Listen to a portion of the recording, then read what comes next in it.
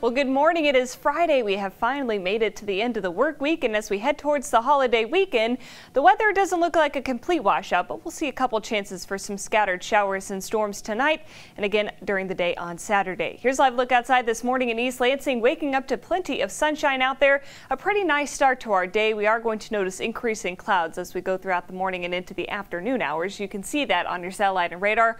A lot of those clouds already starting to work their way into the region. We do see at least a couple showers trying to work their way across Lake Michigan right now. This little band of rain will work at least into some areas. We'll see a few stray showers later this morning and early this afternoon, but the main event actually holds off until later tonight. This warm front down to our south will be pushing its way to the north. That will usher this area of high pressure out of here, allowing for showers and thunderstorms to develop mainly overnight and into the early morning hours on Saturday. So your future track as we go hour by hour. Again, we should be dry for most of the morning, although we can't rule out the chance for a stray shower later this afternoon.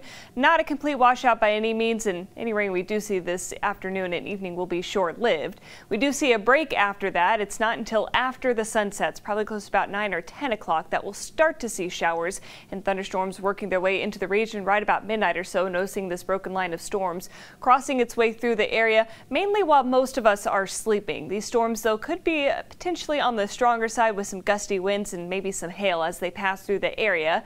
They stick around at least into early Saturday morning before they clear out. We'll see a short break Saturday afternoon, but then we do see another chance for some scattered storms to develop, mainly Saturday evening. This is right around 2 o'clock or so, but it's probably better close to around 6 or 7 that we'll start to see at least a couple storms, mainly along into the south of the I-69 corridor on Saturday afternoon and Saturday evening. And then it looks like we'll dry out just in time for our day on Sunday into Monday. So for today and tonight, we are expecting at least the chance for some severe weather. The Storm Prediction Center has placed parts of mid-Michigan under a slight risk, this yellow color, anywhere from Lansing and then points off to the west. A marginal risk for severe weather anywhere from Jackson and points off to the southeast.